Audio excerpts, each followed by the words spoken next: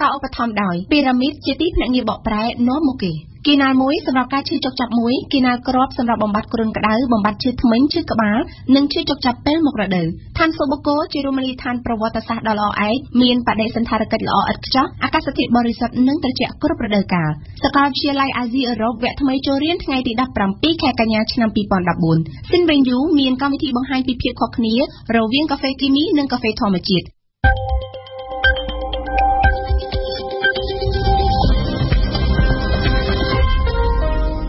អរុនសួស្ដីលោកស្រីអ្នកនាងកញ្ញាខ្ញុំសូមអរគុណលោកអ្នកដែលបានស្ដាប់ការផ្សាយរបស់វិទ្យុបារាំងអន្តរជាតិ RFI នៅវេលានេះម៉ោង 7 ព្រឹក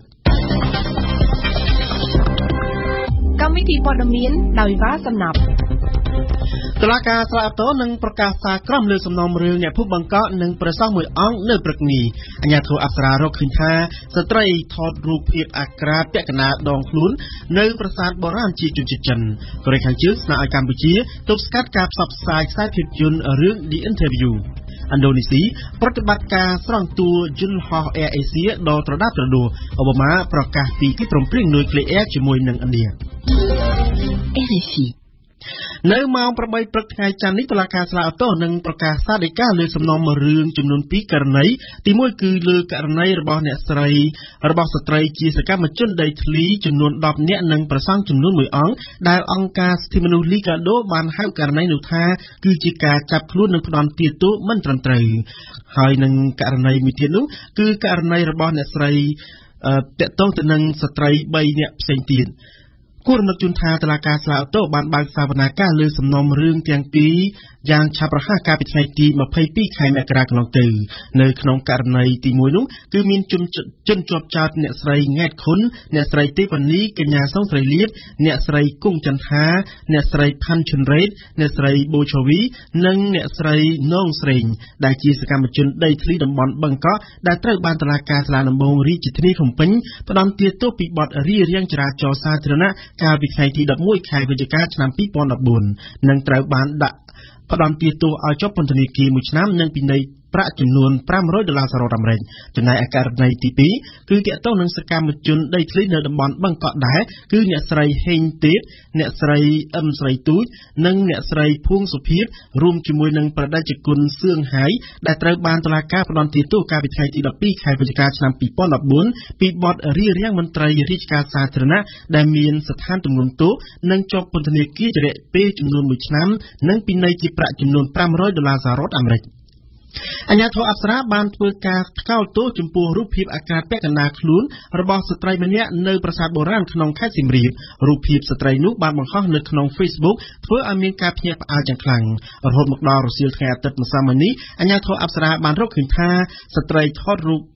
អាក្រាតនោះគឺជាជនជាតិចិនលីមិញហួររីកាការថតបង្ហាញកាយអាក្រាតមួយកំណត់ខ្លួនឡើងលើរបស់ស្ត្រីម្នាក់នៅប្រាសាទបុរាណជាអំពើប្រឆាចផ្ទុយទាំងស្រុងពីសិលធម៌និងវប្បធម៌ខ្មែរព្រមទាំងឲ្យមានការអាប់អោនយ៉ាងធ្ងន់ធ្ងរដល់បេតិកភណ្ឌជាតិនិងកិត្តិយសនារីភេទនេះបើតាមសេចក្តីប្រកាសព័ត៌មានរបស់អាជ្ញាធរជាតិអប្សរា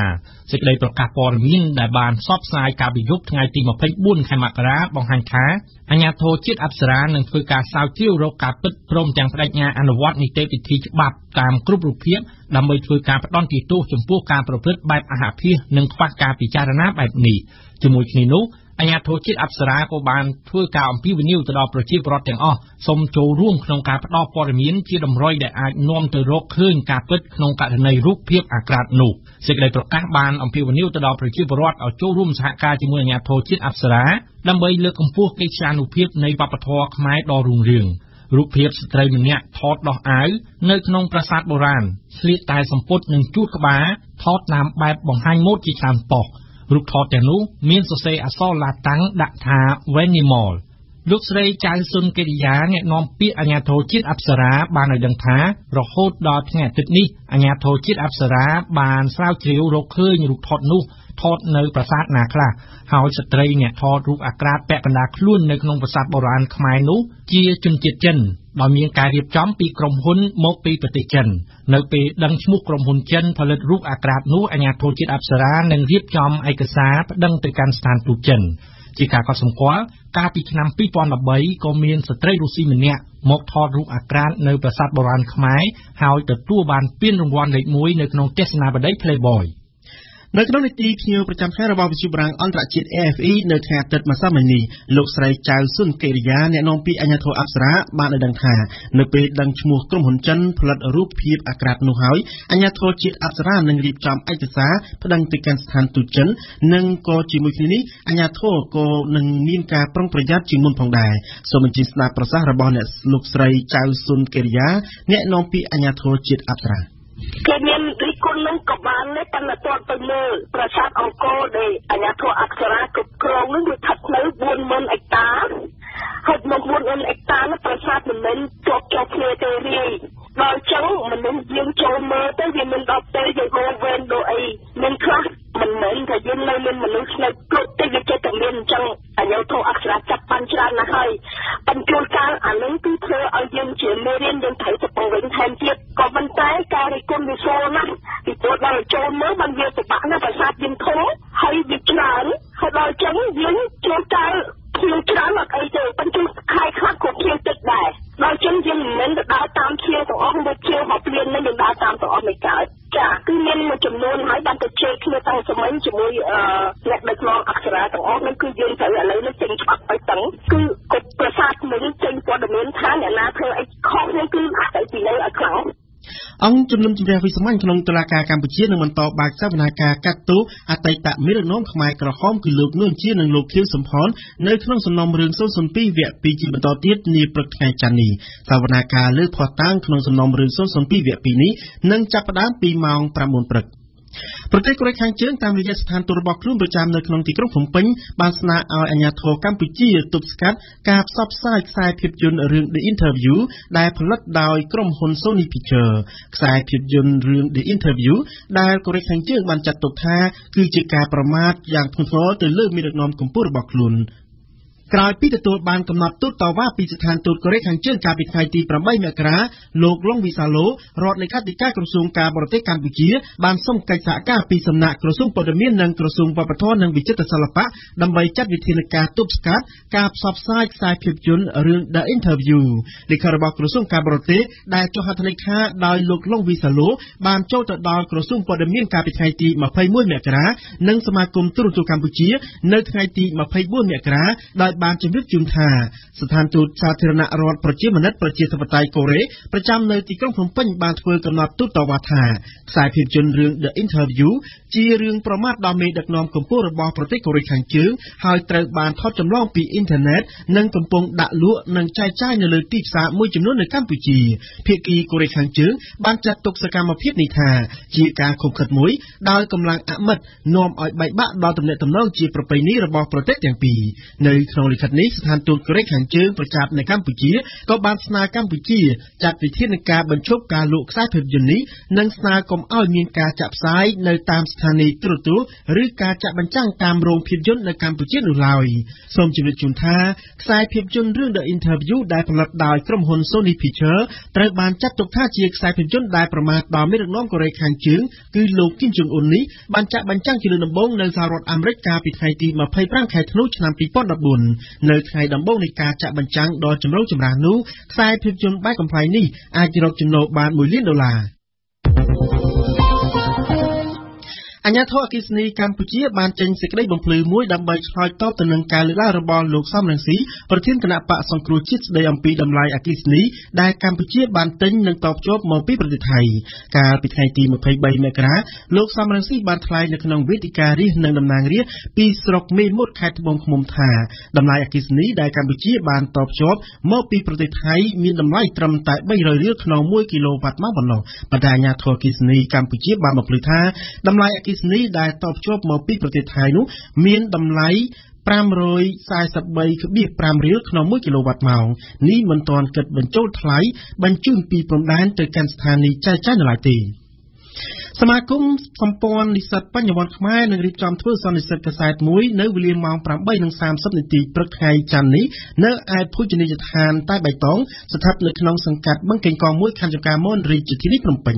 សន្និសីទកសែតនេះនឹងមានការចូលរួមពីនិស្សិតរងគ្រោះនៅវិទ្យាស្ថានវិទ្យាសាស្ត្រអន្តរជាតិចំនួន60នាក់អង្គការធម្មទានសង្គមអង្គការពលរដ្ឋដើម្បីការអប់រំនិងសមាគមជីវិតនិងការអប់រំជាដើម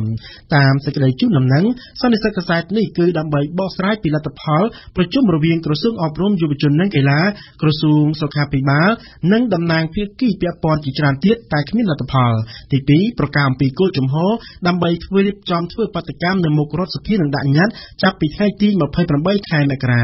និងទី3ប្រកាសពីការព្រួយបារម្ភអំពីបញ្ហាអំពើពុករលួយនិងអំពីគុណភាពអប់រំនៅក្នុងប្រទេសកម្ពុជាយើងផ្ដើមព័ត៌មានអន្តរជាតិដោយនិយាយអំពីប្រតិបត្តិការស្រង់ទួយន្តហោះ Air Asia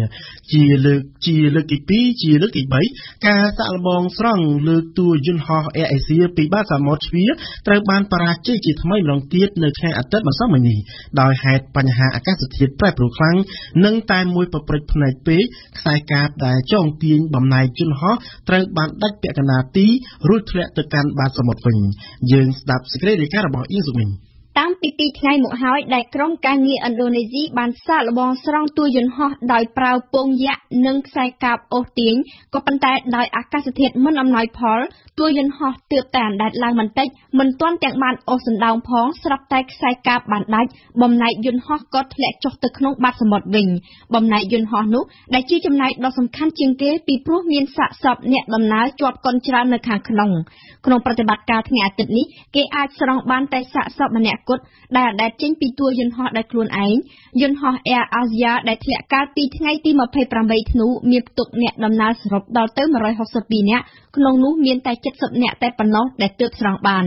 នៅថ្ងៃសៅរ៍ក្រុមឥណ្ឌូនេស៊ីបានសាកល្បងដល់ទៅ2សារស្រង់ទួយន្តហោះនេះក៏ប៉ុន្តែត្រូវបរាជ័យដាច់ខ្សែកាបរាល់លើកនិងប្រមូលសពបានតែ4នាក់តែប៉ុណ្ណោះក្រុមអ្នកមួយទឹកមិនអាចមុជចូលជ្រៅទៅខាងក្នុងទួយន្តហោះបានទេដែលហេតុតែភាពងងឹតស្លុបពេកមានខ្សែកាបប្រទាក់ក្រឡាពេញបំណែកតូចៗដូចជាកៅអីអណ្ដែតពេញទួយន្តហោះបាំងបិទផ្លូវចិត្តកាលពីសប្តាហ៍មុននៅពេលដែលនាវាចម្បាំងឥណ្ឌូនេស៊ីរកឃើញទីតាំងទួយន្តហោះនេះភ្លាមក្រុមអ្នករុករកក៏មិនអាចធ្វើការបានដោយហេតុតែបញ្ហាអាកាសធាតុអាក្រក់ពេកសូមបញ្ជាក់ថាប្រអប់ខ្មៅថតសម្លេងទាំងពីររបស់យន្តហោះស្រង់បានហើយនិងកំពុងតែធ្វើវិភាគដែលរបាយការណ៍បឋមនឹងត្រូវប្រកាសជាផ្លូវការនៅថ្ងៃពុធទី28មករាខាងមុខនេះរដ្ឋមន្ត្រីក្រសួងដឹកជញ្ជូនឥណ្ឌូនេស៊ីបានប្រឡយពាក្យកាលពីថ្ងៃអង្គារមុនថាយន្តហោះបើកក្នុងល្បឿនលឿនជ្រុលមុននឹងធ្លាក់ទៅក្នុងសមុទ្រទន្ទឹមគ្នានេះគេបានទទួលព័ត៌មានថារកឃើញបំណែកដ៏សំខាន់មួយដុំទៀតដែលទំនងជាក្បាលយន្តហោះនៅមិនឆ្ងាយប៉ុន្មានពីតួកំពុងស្រង់នៅពេលនេះនិយាយអំពីចំណាត់ខ្មាំងជប៉ុនក្រោយពីការចេញផ្សាយវីដេអូបង្ហាញពីការសម្លាប់ចំណាត់ខ្មាំងជប៉ុនដោយក្រុមជីហាតអង្គការរដ្ឋអ៊ីស្លាមប្រមុខដឹកនាំប្រទេសលោកខាងលិចបានចូលរួមជាមួយលោកនាយករដ្ឋមន្ត្រីជប៉ុនស៊ីស៊ូអាបេដើម្បីធ្វើការថ្កោលទោសចំពោះអ្វីដែលគេហៅថាជាទង្វើឃោរឃៅដោយសត្វដេរឆាននៅប្រទេសឥណ្ឌានៅថ្ងៃអាទិត្យដែលជាថ្ងៃទី1នៃដំណើរទស្សនកិច្ចរយៈពេល3ថ្ងៃទៅកាន់ប្រទេសឥណ្ឌាលោកបារ៉ាក់អូបាម៉ាបានប្រកាសឲ្យដឹងថាកិច្ចព្រមព្រៀងនុយក្លេអ៊ែររវាងអាមេរិកនិងឥណ្ឌាដែលត្រូវជប់ទាំងអស់រយៈពេលជា6ឆ្នាំមកហើយនោះត្រូវបានមេដឹកនាំទាំងពីរជជែករកច្រកចេញឃើញហើយលោកណារិនត្រាម៉ូឌីនាយករដ្ឋមន្ត្រីឥណ្ឌាវិញបានធ្វើការគូបញ្ជាក់ថាឥណ្ឌានិងសហរដ្ឋអាមេរិកបានចាប់ផ្ដើមទំព័រថ្មីនៃកិច្ចសហប្រតិបត្តិការទ្វេភាគីសេនីណាលំអិតព័ត៌មាននេះកិច្ចព្រមព្រៀងក្នុងវិស័យនុយក្លេអ៊ែរស៊ីវិលរវាងសហរដ្ឋអាមេរិកនិងឥណ្ឌាត្រូវបានចុះតាំងពីឆ្នាំ2008ក៏ប៉ុន្តែមិនអាចចាប់ផ្ដើមអនុវត្តបានដោយសារតែប្រទេសទាំងពីរមានការខ្វែងគំនិតគ្នាទៅលើបញ្ហាមួយចំនួនជាពិសេសគឺទាក់ទងទៅនឹងការទទួលខុសត្រូវរបស់ក្រុមហ៊ុនអាមេរិកនៅក្នុងករណីមានគ្រោះថ្នាក់នុយក្លេអ៊ែរនិងទី2គឺការទាមទាររបស់សហរដ្ឋអាមេរិកក្នុងការតាមដានមើលជាប់ជាប្រចាំនៅទីតាំងនៃសារធាតុនុយក្លេអ៊ែរដែលអាមេរិកផ្ដល់ទៅឲ្យឥណ្ឌាការជាប់គាំងក្នុងការអនុវត្តកិច្ចព្រមព្រៀងនុយក្លេអ៊ែរនេះគឺជាមូលហេតុដ៏ចម្បងមួយនៅក្នុងចំណោមមូលហេតុផ្សេងៗទៀតដែលធ្វើឲ្យទំនាក់ទំនងរវាងប្រទេសទាំងពីរតែងតែជួបនឹងភាពរកាំរកូសនៅក្នុងសន្និសីទសារព័ត៌មានរួមគ្នាជាមួយនឹងលោកនរិនទ្រាម៉ូឌីនៅថ្ងៃអាទិត្យលោកអូបាម៉ាបានលើកឡើងថាអាមេរិកនិងឥណ្ឌាបានព្រមព្រៀងគ្នាថានឹងចាប់ផ្ដើមអនុវត្តកិច្ចព្រមព្រៀងនុយក្លេអ៊ែរនេះយ៉ាងពេញលេញក្រោយពីប្រទេសទាំងពីរបានរកឃើញនូវការយោគយល់គ្នាទៅលើចំណុចដែលរាំងស្ទះកន្លងមក លោក Narendra Modi វិញបានលើកឡើងថាអាមេរិកនិងឥណ្ឌាកំពុងតែចាប់ផ្ដើមបើកទំព័រថ្មីនៅក្នុងទំនាក់ទំនងទ្វេភាគីដែលមានមូលដ្ឋានលើទំនុកចិត្តនិងការយកចិត្តទុកដាក់ចំពោះគ្នាទៅវិញទៅមកលោកនាយករដ្ឋមន្ត្រីឥណ្ឌាក៏បានបញ្ជាក់បន្ថែមផងដែរថាប្រទេសទាំងពីរនឹងបង្កើនកិច្ចសហប្រតិបត្តិការលើវិស័យការពារជាតិនិងការប្រយុទ្ធប្រឆាំងនឹងភេរវកម្មគូបញ្ជាក់ថាសហរដ្ឋអាមេរិកតែងតែសម្លឹងឃើញឥណ្ឌាថាជាទីផ្សារមួយប្រកបដោយសក្តានុពលនិងជាមហាអំណាចមួយដែលអាចជួយអាមេរិកក្នុងការប្រជែងជាមួយចិននៅក្នុងតំបន់អាស៊ីក៏ប៉ុន្តែជារឿយៗអាមេរិកក៏តែងតែមានការទើសចិត្តនឹងឥណ្ឌាផងដែរដោយសារតែមើលឃើញពីភាពយឺតយ៉ាវក្នុងការធ្វើកំណែទម្រង់សេដ្ឋកិច្ចនិងជាពិសេសគឺដោយសារតែឥណ្ឌាមិនសូវដើរស្របជាមួយនឹងអាមេរិកនៅក្នុងនយោបាយអន្តរជាតិគេមិនគួរភ្លេចទេថានៅក្នុងអំឡុងសង្គ្រាមត្រជាក់ឥណ្ឌាគឺជាសម្ព័ន្ធមិត្តរបស់សហភាពសូវៀតចំណែកឯសហរដ្ឋអាមេរិកវិញគឺជាសម្ព័ន្ធមិត្តរបស់ប៉ាគីស្ថានយើងបញ្ចប់ព្រឹត្តិការណ៍ព័ត៌មានអន្តរជាតិនៅប្រទេសយេម៉ែនសភាយេម៉ែនបានលើកពេលកិច្ចប្រជុំជាបន្ទាន់លើកកិច្ចប្រជុំស្តីពីការលាលែងពីតំណែងរបស់លោកប្រធានាធិបតីនេះបើយោងតាមទីភ្នាក់ងារសារព័ត៌មានរបស់រដ្ឋអ្នកនាំពាក្យរដ្ឋសភាបានបញ្ជាក់ថាការពន្យាពេលជាបណ្ដោះអាសន្ននេះបានធ្វើឡើងក្នុងថ្ងៃអាទិត្យម្សិលមិញនេះដោយពន្យាទៅថ្ងៃបន្ទាប់ដើម្បីធ្វើឲ្យប្រកាសថាអ្នកតំណាងរាស្ត្រទាំងអស់បានទទួលព័ត៌មានគ្រប់គ្រាន់ដើម្បីចូលរួមនៅក្នុងកិច្ចប្រជុំបន្ទាប់សូមបញ្ជាក់ជូនថាការលាលែងពីតំណែងរបស់ប្រធានាធិបតីយេម៉ែនដែលជាដៃគូរបស់សហរដ្ឋអាមេរិកក្នុងការវាយប្រហារប្រឆាំងនឹងក្រុមអាល់កៃដាបានកើតឡើងបន្ទាប់ពីមានភាពតានតឹងរវាងក្រុមនិងការស៊ីអ៊ីត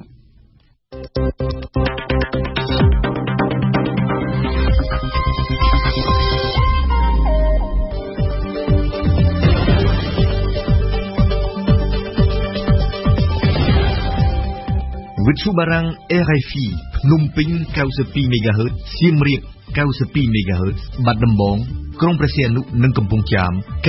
94.5 MHz លោកអ្នកស្ដាប់ជាទីមេត្រីជាបន្តទៅទៀតនេះលោកនាងនឹងបានស្ដាប់កម្មវិធីផ្សាយរបស់យើងដែលក្នុងនោះរួមមានដំបូងគឺជានីតិព្រឹត្តិការណ៍កម្ពុជាប្រចាំថ្ងៃស្ដីពីលោកសំរងស៊ីជនជាតិដើមភាគតិចគឺជាអ្នកការពារព្រំដែនកម្ពុជាបន្ទាប់មកគឺជានីតិទស្សនៈព្រឹត្តិការណ៍កម្ពុជារចនានិងវិភាគអំពីការធ្លាក់ចុះនៃសិលធម៌គឺជាគ្រោះថ្នាក់សម្រាប់សង្គមខ្មែរនៅក្នុងនីតិទស្សនៈព្រឹត្តិការណ៍ពិភពលោកលោកនាងនឹងបានស្ដាប់ប៉ូលីនដាវីតនិងឆ្លើយសំណួរថាតើហេតុអ្វីបានជាលោកអូបាម៉ាមិនទទួលជួបជាមួយនឹងលោកបេយ៉ាមីននេតាន់យ៉ាហ៊ូ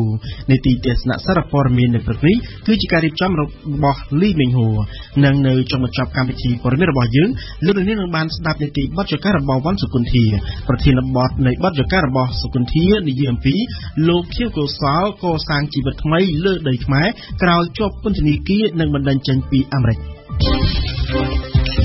ព្រឹត្តិការណ៍កម្ពុជាប្រចាំថ្ងៃវេទិការាស្ត្រនិងអ្នកតំណាងរាស្ត្ររបស់គណៈបក្សសង្គ្រោះជាតិនៅក្រុងបានលុងខេត្តរតនគិរីកាលពីថ្ងៃម្សិលមិញបានផ្ដោតលើភាពចាំបាច់នៃការជួយជនជាតិដើមភាគតិចប្រធានក្រុមមតិភាគតិចនៅរដ្ឋសភាកម្ពុជាលោកសំរងស៊ីបានអះអាងថាជនជាតិដើមភាគតិចនៅភូមិភាគឦសានរងការរំលោភរងការរំលាយពូជសាសន៍របស់ខ្លួនជាប្រធានគណៈបក្សសង្គ្រោះជាតិផងនោះលោកបានស្នើជួយដល់ជនជាតិដើមភាគតិចដើម្បីការពារព្រំដែនកម្ពុជាប៉ុន្តែរដ្ឋាភិបាលកម្ពុជាដែលកំពុងតែសហការបោះបង្គោលព្រំដែនជាមួយនឹងវៀតណាមនោះមានគោលនយោបាយជាតិអភិវឌ្ឍជនជាតិដើមភាគតិចចាប់តាំងពីឆ្នាំ2009មកនោះសូមស្ដាប់នៅសេចក្តីរាយការណ៍រៀបចំជូនដោយឯនេះខ្ញុំស្រឡាញ់ខ្ញុំអាណិតបងប្អូនជនជាតិដើមភាគតិចរតនគិរីឥឡូវនេះគេកំពុងតែរំលាយជាតិសាសន៍ពូជសាសន៍បងប្អូនអំបញ្ញមិញនេះជាការថ្លែងរបស់លោកសំរងស៊ីកាលពីម្សិលមិញនៅក្រុងបានលុងខេត្តរតនគិរីប៉ុន្តែលោកលីញីនដែលបានជាប់ឆ្នោតនៅឆ្នាំ2013ជាអ្នកតំណាងរបស់ក្រុមជនជាតិដើមភាគតិចនៅ15ខេត្តនៃប្រទេសកម្ពុជាមិនយល់ដូច្នេះទេខ្ញុំមិនអាចធ្វើការសន្និដ្ឋានបានទាំងស្រុងថាដូចជាប្រសាសន៍តែដំសំរងស៊ីទាំងអស់នោះបានទេដោយសារតែយើងឃើញថាកន្លែងខ្លះមិនមានការយកចិត្តទុកដាក់ដោយគាត់ថាហើយកន្លែងខ្លះបានចូលរួមឬក៏បានការគិតគូរខ្លះ អំពីរដ្ឋអញ្ចឹងដែរសមាគមជនជាតិដើមភាគតិចកម្ពុជារបស់លោកលីនីមគ្រងចុះបញ្ជីនៅក្រសួងមហាផ្ទៃជាផ្លូវការនៅឆ្នាំ2015នេះដោយឡែកអ្នកសម្របសម្រួលកិច្ចការសិទ្ធិមនុស្សប្រចាំខេត្តរតនគិរីម្នាក់យល់ដោយប្រធានគណៈបកសង្គ្រោះជាតិដែរលោកឆៃធីយើងឃើញជាក់ស្ដែងហើយឃើញជាក់ស្ដែងនឹងផ្លេចរដ្ឋគ្រាន់តែមានជាគោលនយោបាយមានទ្រឹស្ដីមានការចែងក្នុងច្បាប់ស្ដីពីសិទ្ធិជនជាតិដើមភាគតិចតែប៉ុណ្ណឹងប៉ុន្តែអ្វីដែលអនុវត្តជាក់ស្ដែងយើងឃើញថាពុំមានបំណងដើម្បីថែរក្សាប្រពៃណីវប្បធម៌និងអត្តសញ្ញាណជនជាតិដើមភាគតិចទេយើងឃើញជាក់ស្ដែងបុគ្គលិករបស់សមាគមអាត6ការពារសិទ្ធិមនុស្សនិងអភិវឌ្ឍនៅកម្ពុជារូបនេះពន្យល់យើងក៏ឃើញដូចជាពេលកន្លងមកសហគមន៍ជនជាតិដើមភាគតិចក៏រស់នៅគឺគាត់មានទំនៀមទម្លាប់ប្រពៃណីល្អហើយខ្មែរយើងគាត់ភាគតិចជាងខ្មែរជនជាតិដើមភាគតិចទេពីមុនមកហើយអញ្ចឹងសិទ្ធិក្នុងការរស់នៅជីវភាពរបស់ជនជាតិដើមភាគតិចគាត់មានសិទ្ធិធំធេងជាសិទ្ធិមួយដែលប្រកបដោយប្រពៃណីវប្បធម៌របស់គាត់តាំងពីដូនតាមកដូចជាសិទ្ធិក្នុងការប្រើប្រាស់ព្រៃឈើសិទ្ធិសម្រាប់នៅក្នុងការរស់នៅសិទ្ធិទំនៀមទម្លាប់ក្នុងការធ្វើមុខរបរកសិកម្មអីជាដើមហ្នឹងហើយនឹងសិទ្ធិមួយទៀតគឺសិទ្ធិរស់រៀនមានជីវិតរបស់គាត់ក៏រស់ដោយអាស្រ័យទៅលើធនធានធម្មជាតិដីធ្លីស្រែចម្ការប៉ុន្តែឥឡូវយើងក៏សម្គាល់ឃើញការរំលោភសិទ្ធិគាត់ជាច្រើនដូចជារំលោភដោយសារការផ្ដល់ជាដីសម្បទានគឺមិនទទួលស្គាល់សិទ្ធិគាត់តាំងពីប្រពៃណីដូនតាមកទេបានន័យថាដីព្រៃឈើអីត្រូវបានក្រុមហ៊ុនសម្បទានសេដ្ឋកិច្ចហ្នឹងឈូសឆាយហុំព័ទ្ធយកអស់អ្វីដែលគាត់បាត់បង់ហ្នឹងគឺបាត់បង់សិទ្ធិក្នុងការប្រើប្រាស់ដីសមរភាពសិទ្ធិក្នុងការប្រើប្រាស់ធនធានធម្មជាតិពីដូនតាមករបស់ពួកគាត់ហ្នឹងទំនាស់ដីធ្លីរវាងសហគមន៍ជនជាតិដើមភាគតិចនិងក្រុមហ៊ុនដីសម្បទានសេដ្ឋកិច្ចនៅកម្ពុជាមានច្រើនមិនថាក្រុមហ៊ុនខ្មែរឬក្រុមហ៊ុនបរទេសទេលោកលីនីមបញ្ជាក់បន្ថែមអំពីទំនាស់មួយរវាងជនជាតិដើមភាគតិចប្រហែល 2000 គ្រួសារនិងក្រុមហ៊ុនហួងអានជាឡាយក្នុងខេត្តរតនគិរីកន្លងមកពួកខ្ញុំហ្នឹងក៏បានតស៊ូមតិមួយចំនួនតាក់ទងជាមួយនឹងក្រុមហ៊ុនហងអញកែឡាយដែលបានប៉ះពាល់ទៅដល់សហគមន៍ជនជាតិដើមភាគតិចខេត្តរតនគិរីចំនួន17សហគមន៍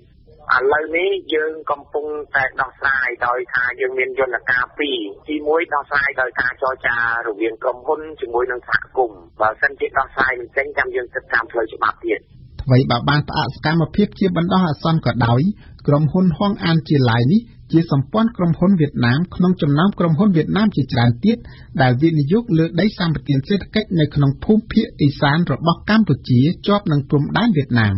ក្រុមហ៊ុនសម្បទានទាំងនោះឈូសឆាយដីចម្ការរបស់អ្នកស្រុកនិងកាប់ឆ្ការព្រៃឈើធម្មជាតិនៅក្នុងតំបន់ដើម្បីដាំដំណាំកសិឧស្សាហកម្មដូចជាកៅស៊ូជាដើមបន្ទាប់ពីបានទទួលសិទ្ធិពីរដ្ឋាភិបាលខ្មែរដឹកនាំដោយគណបក្សប្រជាជនកម្ពុជាលោកសំរងស៊ីគេធ្វើបានបងប្អូនគឺលួចប្លន់ដីធ្លីកោះអំប្រៃព្រៃឈើរបស់បងប្អូនតែយ៉ាងហោចណាស់គឺមានខ្មែរដល់តែវាទឹកសំរងស៊ីជាខ្មែរដល់តែវាគេយល់ច្បាស់មិនមែនត្រឹមតែគោរពបងប្អូនស្រឡាញ់បងប្អូនអាណិតបងប្អូនការពារបងប្អូនឲ្យបងប្អូនរស់ជាបុគ្គលជាគ្រួសារជាជនជាតិ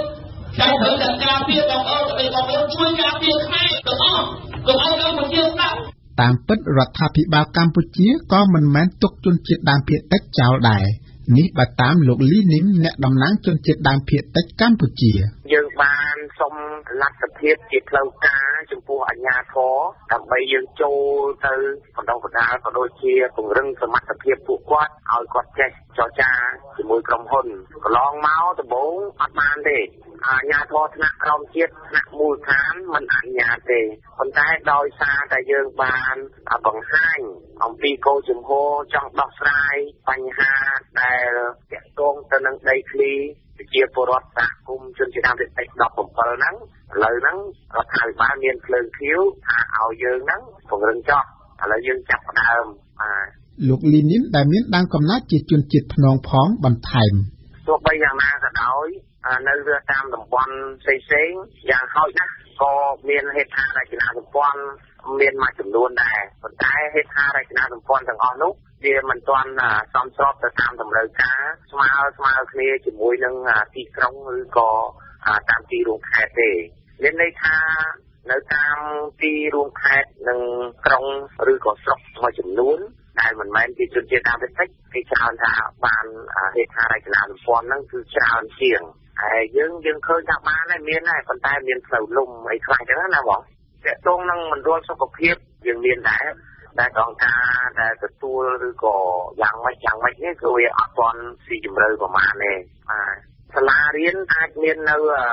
អាចមានខ្លះប៉ុន្តែនៅតំបន់ដាច់ស្រយាលចុងកាត់ហត់ញោកនៅទីនោះនៅកន្លែងខ្លះមិនមានទេផ្នែកអត្តសញ្ញាណប័ណ្ណយើងឃើញថាក្រសួងមហាផ្ទៃលោកបានរៀបចំឲ្យចុះធ្វើដែរហើយបងប្អូនជនជាតិដើមភាគតិចមកមួយចំនួនធំគាត់ក៏បានធ្វើដែរប៉ុន្តែដោយឡែកអ្នកដែលនៅចុងកាត់ហត់ញោកហើយដែលគ្មានព័ត៌មានគាត់អត់ដែលបានធ្វើទេចំពោះលោកឆៃធីវិញដីធ្លីនិងព្រៃឈើធម្មជាតិបាននិយាយចំពោះជនជាតិដើមភាគតិចដែលមានប្រមាណជា 1% នៃចំនួនប្រជាជនកម្ពុជាសរុប 14 លាន 7 សែននាក់នោះគឺសំខាន់បំផុតយើងក៏សម្គាល់ឃើញថាជនជាតិដើមភាគតិចក៏រស់នៅគឺអាស្រ័យទៅលើដីធ្លីទៅលើព្រៃឈើគាត់មិនអាចរស់នៅអាស្រ័យទៅលើទីផ្សារបានទេព្រោះកម្រិតការរស់នៅរបស់គាត់តាំងពីដូនតាមកគឺគាត់រស់នៅបែបទទួលផលពីធនធានធម្មជាតិមានដីធ្លីហើយនិងព្រៃឈើលោកឆៃធីបញ្ជាក់បន្ថែម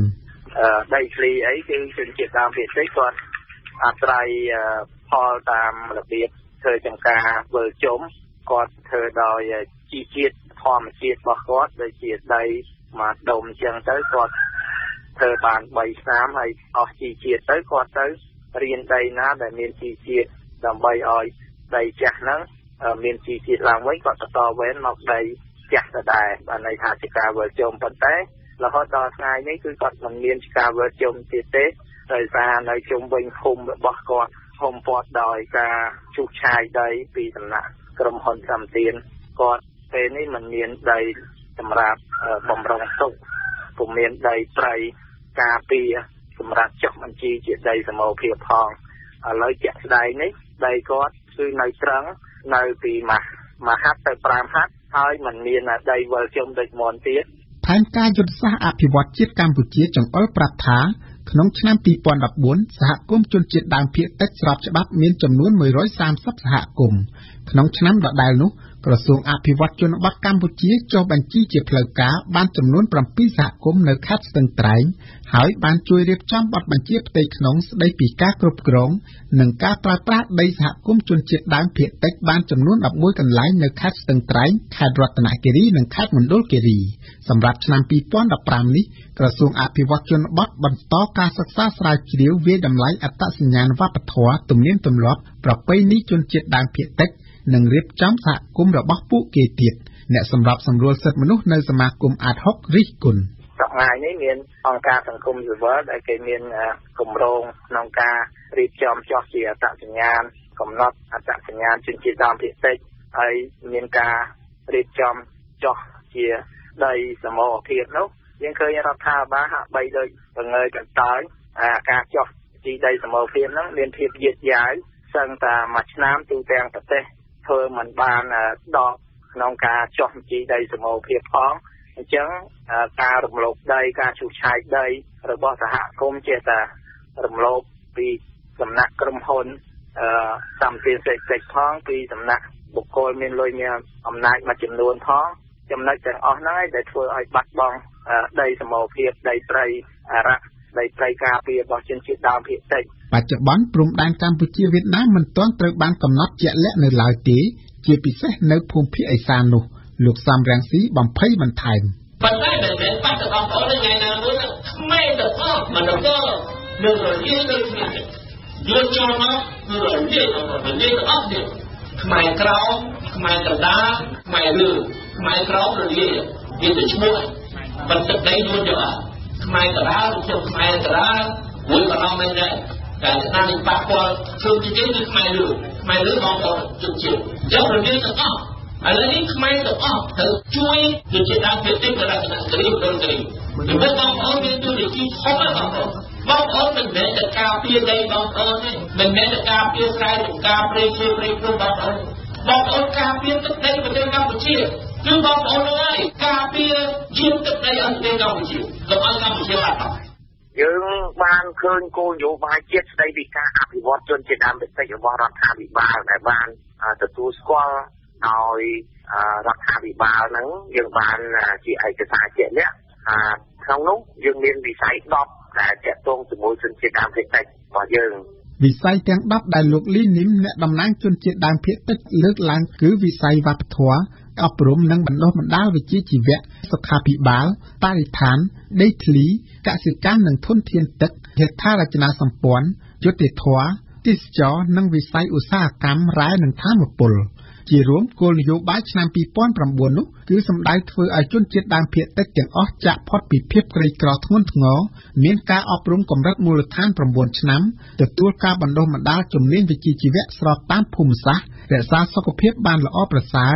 និងឃើញវប្បធម៌របស់ខ្លួនត្រូវបានការពារនិងថែរក្សាបានគង់វង្សប៉ុន្តែក្នុងគោលការណ៍ទាំងអស់ដែលបានសម្រេចហើយនោះឃើញថាយើងដូចអត់ទាន់រដ្ឋាភិបាលថ្នាក់ក្រោមជាតិដោយអត់ទាន់មានការយកចិត្តទុកដាក់កម្មវិធីនេះសហការឧបត្ថម្ភដោយពីរ៉ាមីតជាទីភ្នាក់ងារបកប្រែនាំមកគីណាល់មួយសម្រាប់ការឈឺចុកចាប់មួយគីណាល់គ្រាប់សម្រាប់បំបត្តិគ្រុនក្តៅបំបត្តិឈឺធ្មេញឈឺក្បាលនិងឈឺចុកចាប់ពេលមករដូវឋានសុបកោជារមណីយដ្ឋានប្រវត្តិសាស្ត្រដ៏ល្អឯកមានបដិសណ្ឋារកិច្ចល្អឥតខ្ចោះអាកាសធាតុបរិសុទ្ធនិងត្រជាក់គ្រប់រដូវកាលសាកលវិទ្យាល័យអាស៊ីអឺរ៉ុបវគ្គថ្មីចូលរៀនថ្ងៃទី17ខែកញ្ញាឆ្នាំ2014ស៊ីនបេនយូមានកម្មវិធីបង្ហាញពីភាពខុសគ្នារវាងកាហ្វេគីមីនិងកាហ្វេធម្មជាតិទេសនាព្រឹត្តិការណ៍កម្ពុជានិយាយដល់សិលធម៌នៅក្នុងសង្គមខ្មែរមានមតិមួយចំនួនបានលើកឡើងថាសិលធម៌ខ្មែរនាពេលបច្ចុប្បន្នមានការធ្លាក់ចុះគួរឲ្យព្រួយបារម្ភព្រោះថាវាបានបង្កការលំបាកនិងភាពច្របូកច្របល់នៅក្នុងសង្គមរចនាសូមសាកល្បងសិក្សាពីមូលហេតុនៃការធ្លាក់ចុះនៃសិលធម៌នៅក្នុងសង្គមកម្ពុជាដូចតទៅអ្វីទៅជាសិលធម៌វចនានុក្រមខ្មែររៀបរៀងដោយសម្ដេចព្រះសង្ឃរាជនាថពន្យល់ថាសិលធម៌គឺជាកិរិយាមេរយាទសណ្ដាប់ធ្នាប់ដំបូន្មានឬទម្លាប់នៃការប្រព្រឹត្តដែលប្រឆាំងអំពើអាក្រក់ដោយប្រព្រឹត្តតែអំពើល្អតាមន័យទូទៅសិលធម៌ដឹកនាំមនុស្សទៅរកផ្លូវល្អជៀសវាងផ្លូវអាក្រក់នៅក្នុងជីវិតរស់នៅរីឯមនុស្សដែលមានសិលធម៌គឺជាមនុស្សដែលប្រព្រឹត្តតែអំពើល្អនៅក្នុងការងារនិងជីវិតរស់នៅទាំងសម្រាប់ខ្លួនឯងសម្រាប់ក្រុមគ្រួសារនិងសម្រាប់សង្គមជាតិសិលធម៌នៅក្នុងសង្គមខ្មែរនាពេលបច្ចុប្បន្នត្រូវបានមតិមួយចំនួនលើកឡើងថាមានការធ្លាក់ចុះគួរឲ្យព្រួយបារម្ភអ្វីត្បិតតែពុំមានការសិក្សាណាមួយបង្ហាញឲ្យបានច្បាស់លាស់អំពីការលើកឡើងនេះក៏ដោយក៏គេនៅតែអាចមើលឃើញពីការធ្លាក់ចុះនៃសិលធម៌ក្នុងសង្គមខ្មែរតាមរយៈទំព័រសារព័ត៌មានជារៀងរាល់ថ្ងៃអំពើកាប់ចាក់កូនចាក់ឪពុករំលោភកូនកូនរំលោភម្ដាយព្រះសង្ឃឆាន់ស្រាពិសាបាយល្ងាចអំពើហិង្សាប្តីវាយសម្លាប់ប្រពន្ធស្នេហាត្រីកោណក៏ដូចជាការវាយប្រហារគ្នានៅក្នុងវង់រាំកម្សាន្តជាដើមលេចឡើងលើទំព័រកាសែតជារឿយៗនិងកាន់តែច្រើនឡើងក្រៅពីនេះក៏មានផងដែរអំពើលួចឆក់ប្លន់កេងបន្លំរាប់តាំងពីលួចមាន់លួចទារហូតដល់ទៅលួចកាប់កេងទ្រព្យសម្បត្តិរដ្ឋថែមទៀតផងចំណែកឯការអួតអាងនិងការប្រើប្រាស់អំណាចពីសំណាក់មន្ត្រីមានមុខមាត់ទៅលើជនក្រីក្រទុនខ្សោយ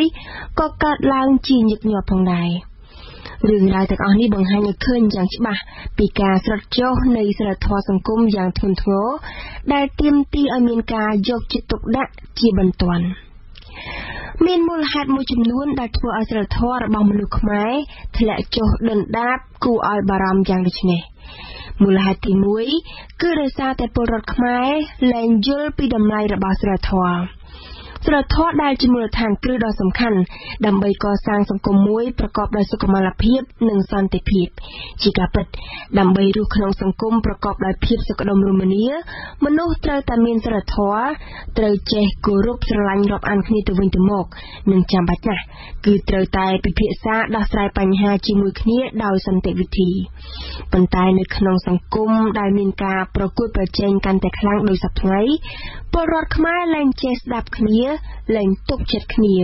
លែងចេះជួយយកអាសារគ្នាទៀតហើយពលរដ្ឋខ្មែរហាក់ដូចជាមើលរំលងឬលែងយល់តែម្ដងអំពីតម្លៃរបស់សិលធម៌ដែលជាហេតុធ្វើឲ្យសិលធម៌នៅក្នុងសង្គមជួបភាពវឹកវរដោយសពថ្ងៃនេះមូលហេតុទី2គឺការហូរចូលយ៉ាងគំហុកនៃវប្បធម៌បរទេសយុវជនខ្មែរជាពិសេសសិល្បករសិល្បការិនីនិយមចូលចិត្តចម្លងវប្បធម៌បរទេសមកអនុវត្តទាំងការនិយាយស្ដីការស្លៀកពាក់តុបតែងខ្លួននិងកាយវិការព្រមទាំងការប្រព្រឹត្តអបាយមុខផ្សេងៗការទទួលយកឥទ្ធិពលពីវប្បធម៌បរទេសជ្រុលហួសហេតុមកអនុវត្តយ៉ាងដូចនេះគឺពិបាកនឹងទទួលយកខ្លាំងណាស់នៅក្នុងសង្គមកម្ពុជាពិបាកទទួលយកព្រោះវាបានធ្វើឲ្យសិលធម៌ដ៏ល្អផូរផង់របស់ខ្មែរធ្លាក់ចុះជាលំដាប់គួរឲ្យព្រួយបារម្ភមូលហេតុទី3គឺការយកចិត្តទុកដាក់របស់អ្នកដឹកនាំនៅមានកម្រិតអ្នកវិភាគសង្គមមួយចំនួនបន្ទោសថាដោយសារតែការយកចិត្តទុកដាក់របស់អ្នកដឹកនាំនៅមានចំណុចខ្វះខាតទើបបណ្ដាលឲ្យសិលធម៌ខ្មែរមានការធ្លាក់ចុះយ៉ាងដូចនេះ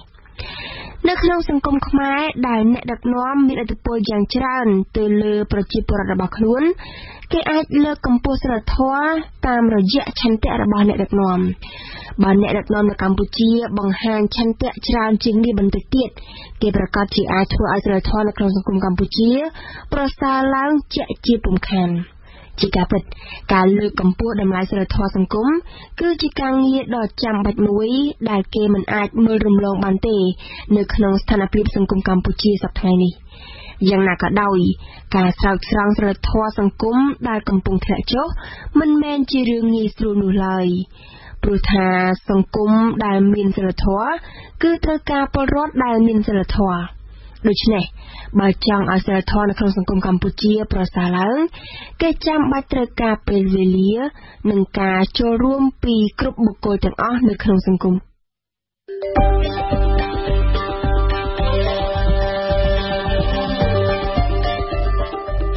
ព័ត៌មានជាតិអន្តរជាតិថ្មីប្លែកស៊ីជម្រៅមាននៅវិទ្យុបារាំង RFI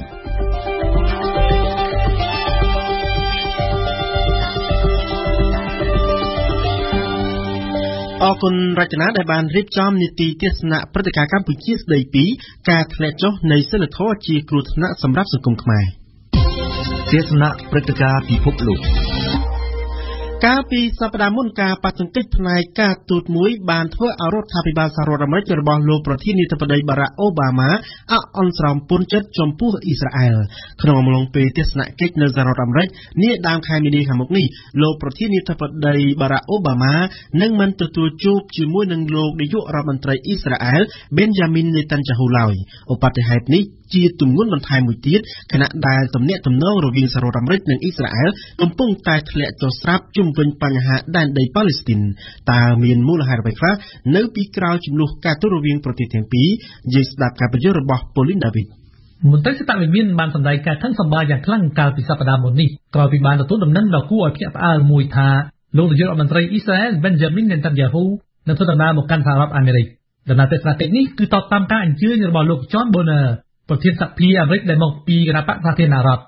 លោកនាយករដ្ឋមន្ត្រីអ៊ីស្រាអែលនឹងឡើងថ្លែងសង្កត់ថាទៅកាន់សមាជិកសភានិងព្រឹទ្ធសភាអាមេរិកនាថ្ងៃទី3ខែមីនាខាងមុខនេះជាលើកទី3ហើយចាប់តាំងពីឆ្នាំ1996និងឆ្នាំ2011ដែលលោកនេតាន់យ៉ាហ៊ូមានកិត្តិយសឡើងថ្លែងសង្កត់ថាក្នុងឱកាសដ៏កម្របែបនេះទៅកាន់សភាអាមេរិកលោក John Ennis អ្នកនាំពាក្យសេដ្ឋវិមានបានប្រកាសឲ្យដឹងថារដ្ឋាភិបាលអាមេរិកបានដឹងដំណឹងនេះតាមរយៈសេចក្តីប្រកាសមួយរបស់ប្រធានសភាអាមេរិកម្យ៉ាងទៀតរដ្ឋាភិបាលអ៊ីស្រាអែលពុំបានផ្ដល់ព័ត៌មានដល់រដ្ឋាភិបាលលោកអូបាម៉ាជាមុនឡើយអ្នកនាំពាក្យរូបនេះក៏បានបន្តទៀតថាបើតាមពិធីការជាទម្លាប់គេតម្រូវឲ្យប្រមុខរដ្ឋនៃប្រទេសមួយតាក់ទងជាមួយប្រមុខរដ្ឋនៃប្រទេសដែលខ្លួនទៅទស្សនកិច្ចនេះជារបៀបរបបដែលគេតែងរៀបចំរាល់ពេលលោកបារ៉ាក់អូបាម៉ាធ្វើដំណើរទៅទស្សនកិច្ចនៅបរទេសផ្ទុយទៅវិញកាយវិការរបស់អ៊ីស្រាអែលហាក់បង្ហាញថាខ្លួនបានដើរឃ្លាតឆ្ងាយពីពិធីការនេះ ជាកិច្ចឆ្លើយតបស្ថាប័នមានបានប្រកាសការពីថ្មីនេះថាលោកប្រធានាធិបតីបារ៉ាក់អូបាម៉ានឹងមិនទទួលជួបលោកនាយករដ្ឋមន្ត្រីអ៊ីស្រាអែលបែនយ៉ាមីននេតានយ៉ាហ៊ូឡើយសូម្បីតែលោកជន់គេរីរដ្ឋមន្ត្រីការបរទេសអាមេរិកក៏នឹងមិនទទួលជួបប្រមុខដឹកនាំអ៊ីស្រាអែលផងដែរជាការគួរសមរដ្ឋាភិបាលអាមេរិកបានយកលេសថាវិជាការមិនសមរម្យឡើយដែលប្រមុខដឹកនាំសហរដ្ឋអាមេរិកទទួលជួបថ្នាក់ដឹកនាំអ៊ីស្រាអែលព្រោះគណៈបករបស់លោកនេតានយ៉ាហ៊ូកំពុងដឹកនាំយុទ្ធនាការបោះឆ្នោតនៅអ៊ីស្រាអែលដែលនឹងប្រព្រឹត្តទៅនៅថ្ងៃទី17ខែមីនាខាងមុខនេះដូចនេះប្រទេសសហរដ្ឋអាមេរិកនឹងមិនទទួលជួបប្រមុខរដ្ឋឬបេក្ខជនណាមួយក្នុងកំឡុងពេលបោះឆ្នោតរបស់ប្រទេសនោះឡើយដើម្បីជៀសវាងជាឥទ្ធិពលដល់ដំណើរការបោះឆ្នោតបែបប្រជាធិបតេយ្យក្រៅពីហេតុផលកំហុសផ្ទៃទេសផ្នែកវិធីការមានមូលហេតុជាច្រើនដែលអាចបញ្យល់បានពីទំនាក់ទំនងល្អកកក្នុងពេលបច្ចុប្បន្ននេះរវាងសហរដ្ឋអាមេរិកនិងអ៊ីស្រាអែលចំណុចទី1គឺទាក់ទងទៅនឹងសំណុំរឿងប្រទេសអ៊ីរ៉ង់ក្រៅពីប្រធានបទស្ដីពីចលនាអ៊ីស្លាមជ្រុលនិយមលោកនាយករដ្ឋមន្ត្រីអ៊ីស្រាអែលនឹងឡើងថ្លែងសន្និដ្ឋានថាទាក់ទងទៅនឹងកម្មវិធីនុយក្លេអ៊ែរប្រទេសអ៊ីរ៉ង់វាជាចំណុចរសើបដែលប្រធានបទនេះនឹងទៅលើកយកមកពិភាក្សាដោយសារតែពេលបច្ចុប្បន្ននេះរដ្ឋាភិបាលរបស់លោកអូបាម៉ាកំពុងតែប្រឈមមុខដាក់គ្នាជាមួយសមាជិកសភាស្ដីពីបញ្ហាប្រទេសអ៊ីរ៉ង់តាមការពិតទៅពីការអ្នកតំណាងរាស្ត្រអាមេរិកចង់អនុម័តសេចក្តីព្រាងច្បាប់មួយជាលក្ខណៈព្រមានដើម្បីចាត់កម្មថ្មីប្រឆាំងនឹងប្រទេសអ៊ីរ៉ង់ប្រសិនបើប្រទេសនេះមិនព្រមចុះហត្ថលេខាមុនថ្ងៃទី1ខែកក្កដាលើសំណុំរឿងកម្មវិធីនុយក្លេអ៊ែររបស់ខ្លួនអ៊ីរ៉ង់ទៅចុះហត្ថលេខាលើកិច្ចព្រមព្រៀងជាមួយប្រទេសមហាអំណាចដើម្បីធានាថាខ្លួននឹងមិនផលិតអាវុធនុយក្លេអ៊ែរក៏មិនថាជាកម្មវិធីនុយក្លេអ៊ែរស៊ីវិលឡើយចំណុចទី2គឺការប្រឈមមុខដាក់គ្នាជំវិញបញ្ហាប្រទេសអ៊ីរ៉ង់នេះរវាងលោកប្រធានាធិបតីបារ៉ាក់អូបាម៉ានិងក្រុមគណបក្សសាធារណរដ្ឋដែលកំពុងតែគ្រប់គ្រងសភានិងព្រឹទ្ធសភាអាមេរិកសប្តាហ៍នេះកន្លងមកលោកអូបាម៉ាធ្លាប់បានប្រមានថា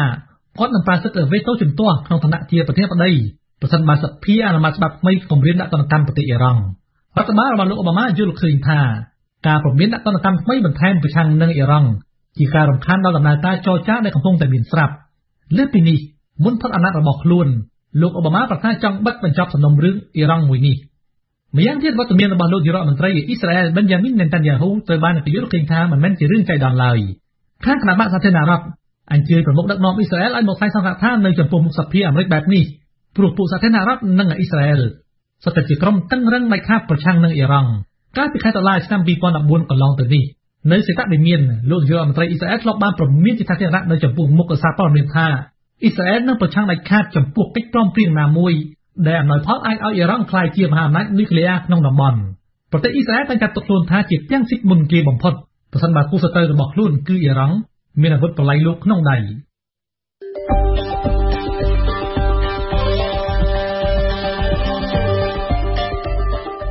ស្ដាប់វិទ្យុបារាំង RFI ពិភពលោកស្ថិតក្នុងដៃរបស់លោកអ្នក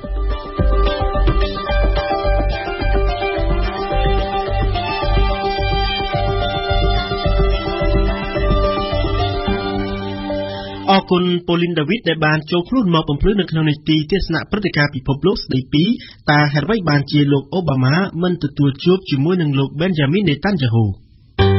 ទេសនៈសារព័ត៌មាននីតិទស្សនៈសារព័ត៌មាននៅព្រឹកនេះគឺជាភារៈរបស់លីមីងហួរតែនៅថ្ងៃនេះសារព័ត៌មានដែលចេញផ្សាយនៅស្រុកខ្មែរចាប់អារម្មណ៍ទៅលើប្រធានរឿងអ្វីខ្លះសូមអញ្ជើញស្ដាប់លីមីងហួរដូចតទៅប្រឆាំងភាពយន្តអាមេរិកស្ថានទូតកូរ៉េខាងជើងស្នើកម្ពុជាប្រមូលឌីសខ្សែភាពយន្តប្រឆាំងលោកគឹមនេះជាចំណងជើងរឿងធំរបស់កាសែតកោះសន្តិភាពនៅថ្ងៃនេះលោកឡុងវិសឡូរដ្ឋលេខាធិការក្រសួងការបរទេសនិងសហប្រតិបត្តិការអន្តរជាតិនៃប្រជាណាចក្រកម្ពុជាបានផ្ញើលិខិតផ្លូវការមួយច្បាប់ជូនលោកខៀវកញ្ញរិទ្ធរដ្ឋមន្ត្រីក្រសួងព័ត៌មានដែលកោះសន្តិភាពទទួលបានកាលពីថ្ងៃ25មករាឲ្យដឹងថាកម្មវត្ថុសំណើចាត់វិធានការទប់ស្កាត់ការផ្សាយរឿង The Interview ដោយយោងតាមកំណត់ការទូតរបស់សាធារណរដ្ឋប្រជាមានិតប្រជាធិបតេយ្យកូរ៉េប្រចាំនៅរាជធានីភ្នំពេញចុះថ្ងៃទី8ខែមករាឆ្នាំ2015ក្រសួងការបរទេសកម្ពុជាបានលើកឡើងថាសូមជម្រាបជូនលោករដ្ឋមន្ត្រីក្រសួងព័ត៌មានថាស្ថានទូតរបស់សាធារណរដ្ឋប្រជាមានិតប្រជាធិបតេយ្យកូរ៉េប្រចាំនៅរាជធានីភ្នំពេញបានធ្វើកំណត់ការទូតថាខ្សែភាពយន្តរឿង The Interview ជារឿងប្រមាថដល់ថ្នាក់ដឹកនាំកម្ពុជារបស់សាធារណរដ្ឋប្រជាមានិតប្រជាធិបតេយ្យកូរ៉េហើយត្រូវបានថតចម្លងចេញពីអ៊ីនធឺណិតនិងដាក់លក់នៅលើទីផ្សារមួយចំនួននៅកម្ពុជាលោកឡុងវិសឡូបានបញ្ជាក់នៅក្នុងលិខិតចុះថ្ងៃទី20ខែមករាឆ្នាំ2015ថាភាគីកូរ៉េបានចាត់ទុកសកម្មភាពនេះជាការខុបខិតមួយដោយកម្លាំងអមិត្តនាំឲ្យបែកបាក់ទំនាក់ទំនងរបស់ប្រទេសទាំងពីរ ស្ថានទូតសាធារណរដ្ឋប្រជាមានិតប្រជាធិបតេយ្យកូរ៉េប្រចាំនៅរាជធានីភ្នំពេញស្នើកម្ពុជាចាត់វិធានការបញ្ឈប់ការលក់ខ្សែភាពយន្តនេះនិងស្នើសុំកុំឲ្យមានការចាក់ផ្សាយនៅតាមស្ថានីយទូរទស្សន៍ឬការចាក់បញ្ចាំងនៅតាមរោងកុននៅកម្ពុជានេះបើតាមកោះសន្តិភាពប្រធានបទដូចគ្នានេះភ្នំពេញប៉ុស្តិ៍បានដាក់ចំណងជើងនៅលើទំព័រមុខថាទូតកូរ៉េខាងជើងឲ្យរដ្ឋាភិបាលហាមឃាត់ច្បាប់ចម្លងរឿង interview ភ្នំពេញប៉ុស្តិ៍សរសេរថាស្ថានទូតសាធារណរដ្ឋប្រជាមានិតប្រជាធិបតេយ្យកូរ៉េខាងជើងនៅភ្នំពេញបានអំពាវនាវឲ្យរដ្ឋាភិបាលកម្ពុជាហាមឃាត់ច្បាប់ចម្លងនៃខ្សែភាពយន្ត interview និងខ្សែភាពយន្តទាំងអស់នៅកម្ពុជាដោយលើកមូលហេតុថាខ្សែភាពយន្តនេះនឹងធ្វើឲ្យបែកបាក់ទំនាក់ទំនងវប្បធម៌រវាងកម្ពុជានិងកូរ៉េខ្លឹមសារនៃលិខិតរបស់រដ្ឋលេខាធិការក្រសួងការបរទេសកម្ពុជាផ្ញើជូនរដ្ឋមន្ត្រីក្រសួងព័ត៌មានត្រូវបានភ្នំពេញប៉ុស្តិ៍លើកមកចុះផ្សាយក្រសួងថារយៈពេល1ឆ្នាំបង្ក្រាបបទល្មើសព្រៃឈើជាង 2000 ករណីនិងផ្ដន្ទាទោសជនល្មើស 7 នាក់នេះគឺជាចំណងជើងរឿងធំរបស់ភ្នំពេញប៉ុស្តិ៍នៅថ្ងៃច័ន្ទនេះកាសែតបានសរសេរថាយ៉ាងហោចណាស់ក៏មានបទល្មើសព្រៃឈើសត្វព្រៃនិងការកាប់រានព្រៃឈើសរុបចំនួន 2400 ករណីដោយក្នុងនោះសំណុំរឿងបទល្មើសបញ្ជូនទៅកាន់តុលាការចំនួន 1771 ករណីនិងចាប់ឃាត់ខ្លួនជនល្មើសចំនួន 7 នាក់ត្រូវបានធ្វើការណែនាំនិងបញ្ជូនទៅតុលាការដើម្បីធ្វើការផ្ដន្ទាទោសតាមនីតិវិធីច្បាប់នេះបើយោងតាមរបាយការណ៍ស្ដីពីលទ្ធផល1ឆ្នាំនៃការអនុវត្តកំណែទម្រង់របស់ក្រសួងកសិកម្មរុក្ខាប្រមាញ់និងនេសាទដែលភ្នំពេញប៉ុស្តិ៍ទើបតែទទួលបានអាជ្ញាធរអប្សរាស្រាវជ្រាវរកប្រភពរូបថតអាក្រាតដែលថតនៅប្រាសាទបន្ទាយក្តីភ្នំពេញប៉ុស្តិ៍សរសេរថាអាជ្ញាធរអប្សរាបានធ្វើការថ្កោលទោសយ៉ាងខ្លាំងក្លានិងធ្វើការស្រាវជ្រាវរូបថតប្រមាណជា5សន្លឹកកំពុងតែចែកចាយពេញបណ្ដាញសង្គម Facebook បង្ហាញពីរូបស្ត្រីម្នាក់ឈរថតរូបដោះអាវល្វែងលើបែបអាក្រាតក្នុងប្រាសាទបន្ទាយក្តីរបស់កម្ពុជាដែលបានថតនិងដាក់ឲ្យផ្សព្វផ្សាយដោយទីភ្នាក់ងារមួយឈ្មោះ Venimol ដែលមានមូលដ្ឋាននៅប្រទេសចិនភ្នំពេញប៉ុស្តិ៍បានលើកយកប្រសាសន៍របស់លោកស្រីចៅស៊ុនកិរិយាអ្នកនាំពាក្យអាជ្ញាធរអប្សរាមកបញ្ជាក់ថារូបថតទាំងអស់នោះពិតជាបានថតនៅប្រាសាទរបស់កម្ពុជាពិតមែនមិនមែនជាការកាត់តតាមបច្ចេកទេសនោះទេសង្ឃមួយអង្គត្រូវគេបាញ់សុគតពេលកំពុងទេសនា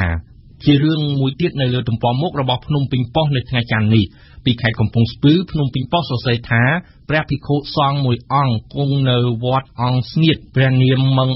ព្រះជន្ម76ព្រះវស្សាត្រូវឃាតករលួចបាញ់សុគតក្នុងគ្រាដែលព្រះអង្គកំពុងសម្ដែងធម៌ទេសនាក្នុងពិធីបុណ្យខួបសព1ឆ្នាំនៃគ្រួសារមួយនៅភូមិថ្មីឃុំតាំងក្រូចស្រុកសំរោងទងខេត្តកំពង់ស្ពឺកាលពីយប់ថ្ងៃទី24មករាក្នុងរឿងនេះកោះសន្តិភាពបានសរសេរថាក្រោយពីកើតហេតុសមត្ថកិច្ចបានចុះទៅពិនិត្យដោយរកមិនឃើញសម្បកគ្រាប់នោះទេសមត្ថកិច្ចមិនទាន់ធ្វើការសន្និដ្ឋានថា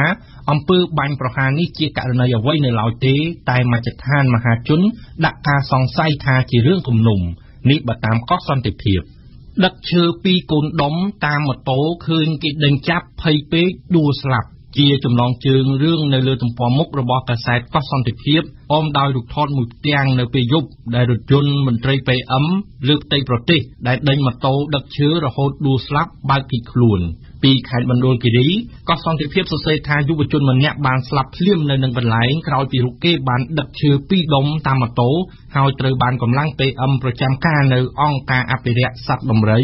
បើករថយន្តដេញប្រផាត់ប្រភិញបណ្ដាឲ្យដួលបោកក្បាលលើថ្នល់កាលពីវេលាម៉ោង 9 យប់ថ្ងៃទី24ខែមករានៅផ្លូវឆ្ពោះទៅឃុំមេមងស្ថិតក្នុងភូមិពូទ្រុំ2សង្កាត់មនោរម្យក្រុងសែនមនោរម្យបន្ថែមពីការស្ដាប់វិទ្យុលោកអ្នកនាងអាចចូលទៅអានឬស្ដាប់ការផ្សាយឡើងវិញកម្មវិធីទាំងស្រុងរបស់វិទ្យុបារាំង RFI នៅក្នុងគេហទំព័រ www.khmer.rfi.fr ឬជាភាសាបារាំង www.khmer.rfi.fr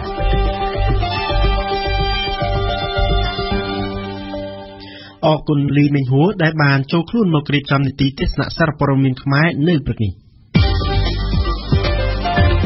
បទយូហ្គា តាំងពីមិនទាន់ដឹងក្តីលោកខៀវកុសលបានរសាត់អណ្ដែតជាមួយនឹងក្រុមគ្រួសារដើម្បីភៀសខ្លួនទៅរស់នៅសហរដ្ឋអាមេរិកបន្ទាប់ពីស្នាក់នៅមួយរយៈនៅក្នុងជំរំជនភៀសខ្លួននៅក្នុងប្រទេសថៃដើម្បីគេចចេញពីភ្លើងសង្គ្រាមនិងរបបកាប់សម្លាប់ខ្មែរក្រហមនៅក្នុងវ័យ16ឆ្នាំគាត់ត្រូវបានតុលាការសហរដ្ឋអាមេរិកកាត់ទោសឲ្យជាប់ពន្ធនាគាររយៈពេល14ឆ្នាំដោយសារតែរឿងវិតប់និងរឿងបាញ់បោះនៅទីនោះបន្ទាប់មកគាត់ត្រូវបានបណ្តេញចេញពីទឹកដីសហរដ្ឋអាមេរិកឲ្យមកកសាងជីវិតថ្មីនៅលើទឹកដីកំណើតជាមួយនឹងការកសាងជីវិតថ្មីនេះលោកខៀវកុសលបាននិពន្ធរឿងពិតរបស់ខ្លួនមួយដែលមានចំណងជើងថាកូននេះម្ដាយខ្សែភាពយន្តឯកសារនេះនឹងសម្ពោធឲ្យចាក់បញ្ចាំងជាលឿនបងនៅក្នុងប្រទេសកម្ពុជានាថ្ងៃទី29ខែមករាខាងមុខសូមលោកនាងស្ដាប់បទចម្រៀងរបស់វ៉ាន់សុគន្ធាដូចតទៅ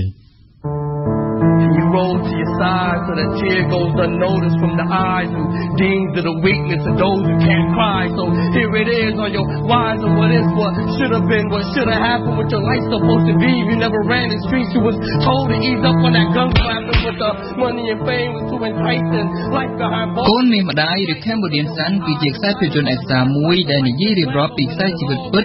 របស់លោកខៀវកុសលដែលជាអ្នកនិពន្ធនិងជាតួអង្គផ្ទាល់នៅក្នុងរឿងនេះ Very rebellious and aggressive with his I've seen the whole family cry over the song. That's true. You cannot run away from problems. We're Catholic. We got into a lot of trouble. What you do, you pay. He was a child. He wasn't thinking straight. And at this magnitude was his approach to try him as an adult. It was not fair.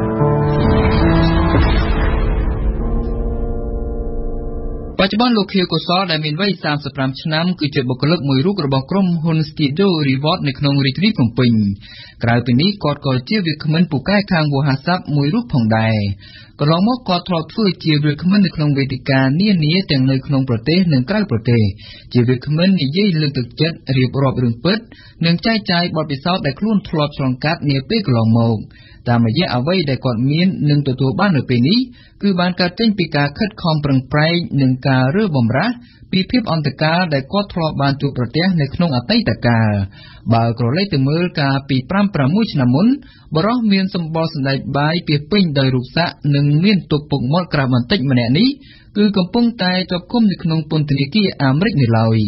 លោកខៀវកុសលបានចំណាយពេល14ឆ្នាំនៅក្នុងពន្ធនាគារនោះតាំងពីគាត់មានអាយុត្រឹមតែ16ឆ្នាំធ្វើ14ឆ្នាំខ្ញុំធ្វើ14ឆ្នាំនៅជាប់គុក14ឆ្នាំហ្នឹងដែលខ្ញុំចាប់ទៅគេថាយកខ្ញុំទៅតែវិញខ្ញុំថាអូខេខ្ញុំទៅមិនអាយវិញប៉ុន្តែខ្ញុំមកទៅតែវិញគេយកខ្ញុំទៅ immigration គេយក refugee status ខ្ញុំដកចេញ refugee status បរិះមានស្ដើងកម្ពស់ប្រមាណ 1.70 ម៉ែត្រនេះគាត់មិនចេះនិយាយភាសាខ្មែរច្រើននោះទេជារឿយៗគាត់តែងតែនិយាយលីឡំជាមួយភាសាអង់គ្លេសខ្លះៗផងគាត់បានរំលឹកទាំងទឹកមុខស្មើពីមូលហេតុដែលគាត់ជាប់ពន្ធនាគារនៅពេលនោះថាអាយុ13ខ្ញុំដើរផ្លូវខុសរួចហើយទៅខ្ញុំចូលខុសទៅថាខ្ញុំចូលហ្គេងរួចហើយហ្គេងទៅហ្គេងហ្នឹងវាហ្គេងទី1ởខ្មែរដែលចាប់ផ្ដើមដែលខ្មែរទៅស្រុកអាមេរិកខ្មែរទៅស្រុកអាមេរិកចាប់ផ្ដើមវាបញ្ហាច្រើនណាស់សាក់ច្រើនទាំងអស់ដែលស្អប់ខ្មែរដែលចាប់ផ្ដើមទៅស្រុកអាមេរិកអញ្ចឹងហ្គេងហ្នឹងដែលចាប់ផ្ដើមខ្ញុំចូលមកខ្ញុំមានដូចថាមានគ្រួសារនៅក្នុងនោះដែរមានបងប្អូនទៅដល់ពេលដែលយកថាយក9ដែលខ្ញុំដើរមកពីសាលារៀនវិញទៅផា8-9 សកាំងវាយខ្ញុំចិត្តស្លាប់ទៅអញ្ចឹងខ្ញុំថ្ងៃហ្នឹងខ្ញុំគិតថាខ្ញុំមិនដូចណាគេ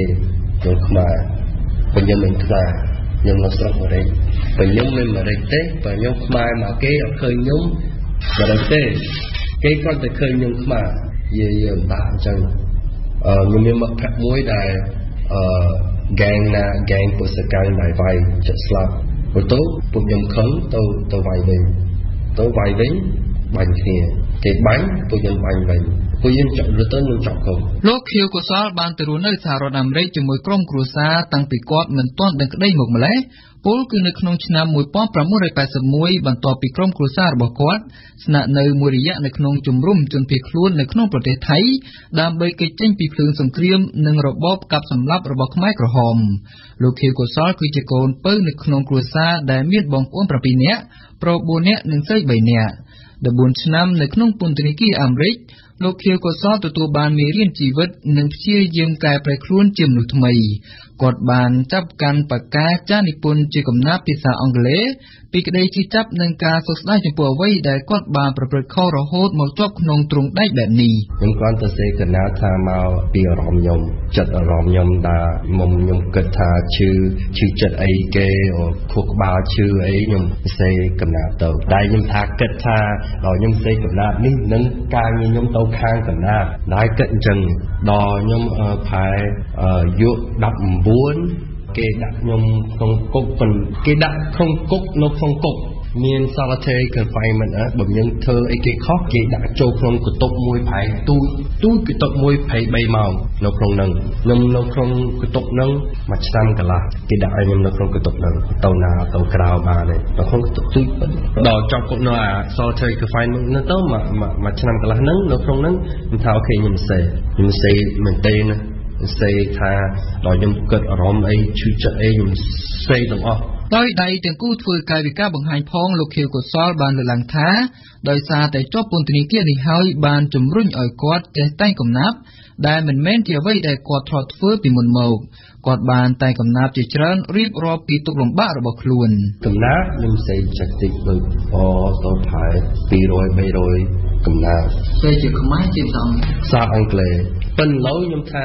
អង់គ្លេសដែលខ្ញុំសេរួចចំណាំរួចហើយឡូវដល់ខ្ញុំពងគិតថាមកខ្ញុំពងរៀនសេខ្មែរនិងអានខ្មែរដែរប៉ុន្តែខ្ញុំអត់ចេះខ្ញុំរៀនខ្ញុំថាអូខេខ្ញុំគិតថាណាខ្ញុំដាក់កំណាព្យហ្នឹងខ្ញុំដូរអង់គ្លេសហ្នឹងទៅខ្មែរដែលខ្ញុំស្គាល់ដែលខ្ញុំយល់យ៉ាងណាក៏ដោយបន្ទាប់ពីផុតកំណត់ត្រូវជាប់ពន្ធនាគារនោះលោកខៀវកុសលមិនត្រូវបានអនុញ្ញាតឲ្យទៅជួបជុំក្រុមគ្រួសារដោយអ្នកធ្លាប់មានទោសផ្សេងទៀតនោះទេផ្ទុយទៅវិញក៏ត្រូវប៉ូលីសអាមេរិកសម្រេចបណ្តេញចេញនិងដឹកមកទម្លាក់ចោលនៅប្រទេសកម្ពុជានៅក្នុងឆ្នាំ2011ការមករស់នៅកម្ពុជានេះប្រៀបដូចជាទឹកដីថ្មីមួយទៀតសម្រាប់លោកគាត់ដោយសារតែគាត់បានចាក់ចេញតាំងពីមិនទាន់ដឹងក្តីម្ល៉េះទោះជាបែបនេះក្តីលោកខៀវកុសលដែលពេលនោះចេះភាសាខ្មែរមួយម៉ាត់នៅតែជំនះរស់នៅនិងកសាងជីវិតថ្មីលើទឹកដីកំណើតនេះបានប៉ុន្តែអ្វីដែលធ្វើគាត់ពិបាកចិត្តនោះគឺគាត់មិនអាចទៅលេងក្រុមគ្រួសាររបស់គាត់នៅអាមេរិកបាននោះឡើយគាត់ផ្ដើមនិយាយដោយទឹកមុខស្រងត់ស្រងាត់និងលើកដៃទាំងពីរខ្ទប់មុខផងចំពោះរឿងនេះខ្ញុំថាបាក់ចិត្តដល់ខ្ញុំគិតរឿងជីវិតខ្ញុំខាងគ្រួសារខ្ញុំម្ដាយបងស្រីខ្ញុំមាន10ក្មួយប្រុស6ក្មួយស្រី2ចៅ1ប្រុស1ស្រីបងស្រី3បងស្រីបងប្រុស3ម្ដាយខ្ញុំគិតចេះម្ដាយខ្ញុំស្លាប់នៅស្រុកអាមេរិកខ្ញុំទៅបុណ្យគាត់បានណាវាអាចជួបតាមទីណាទៅស្នេហ៍ទៅអាមេរិកបានគាត់ត្រូវមកស្រុកខ្មែរប៉ុណ្ណឹងជាលុយកប៉ាល់ហោះខ្ញុំបាទដែរគាត់មកលេងខ្ញុំឆ្នាំមុនផែមួយខែលេងទៅវិញខ្ញុំគ្រាន់គិតចឹងខ្ញុំខ្លាចស្លាប់នៅស្រុកអាមេរិកខ្ញុំទៅបនកប់បាននឹងខ្ញុំសប្បាយចិត្តខ្ញុំគិតរឿងនឹងខ្ញុំចង់និយមដោយធ្លាប់ឆ្លងកាត់ខ្សែជីវិតល្វីងជូរចត់ធ្លាប់ធ្វើឲ្យឪពុកពិបាកចិត្តបង្ហូរទឹកភ្នែកនិងចង់បង្ហាញពីវិប្បដិសារីនិងការប្រែជីវិតថ្មីរបស់ខ្លួនប្រាប់ដល់ពិភពលោកខៀវកុសលបានសម្រេចចិត្តនិពន្ធរឿងរ៉ាវពិតរបស់ខ្លួនដែលមានចំណងជើងថាកូនមាសម្ដាយឬ Cambodian Son កូននេះជារឿងមិនដូចថាមិនខ្ញុំគ្រាន់តែរឿងមួយទេពីរឿងចេះតិចនៅស្រុកខ្មែរគ្រាន់តែរឿងមួយប៉ុន្តែរឿងខ្ញុំចេញពីដែលខកបបមិនទៅខ្មែរក្រហមទៅ refugee ទៅស្រុកអាមេរិកនឹងចាប់ផ្ដើមពីហ្នឹង This movie កូននេះ it gives hope in a sense of like ថាជីវិតយើងមិនបាក់បើយើងមិនបាក់កុំខ្វល់ដែលយើងមិនបាក់គ្រាន់តែគិតថាយើងធ្វើអីគេល្អទៅវិញ Teacher Gosal, he is very good teacher, and he never let me like feel down. I miss his voice and miss his sound. ខ្សែភាពយន្តឯកសាររឿងកូនមេម្ដាយនេះទទួលបានពានរង្វាន់ស្វីរួចមកហើយគឺពានរង្វាន់ខ្សែភាពយន្តល្អបំផុតនៅក្នុងឆ្នាំ2014ពីសហរដ្ឋអាមេរិកនិងប្រទេសលីបង់ហើយខ្សែភាពយន្តនេះនឹងសម្ពោធចាក់បញ្ចាំងជាលើកដំបូងនៅក្នុងប្រទេសកម្ពុជានៅថ្ងៃទី29មករានេះនៅរោងកុន Major Cineplex ផ្សារទំនើប Eon ថ្ងៃមួយម៉ែទៅឃើញកូនម៉ែចង់ទៅនៅជាមួយកូនចង់ក្រោយផុត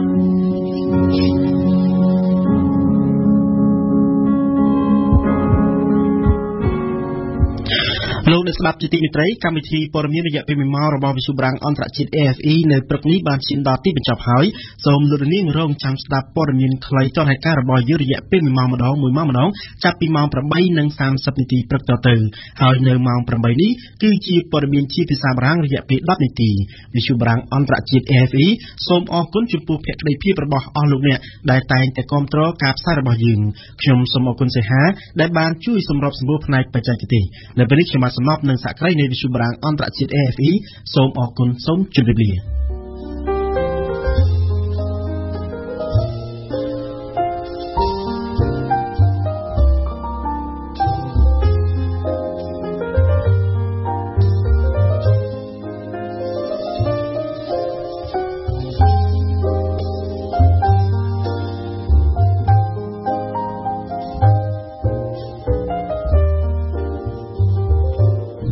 លោកស្រីអ្នកនាងកញ្ញា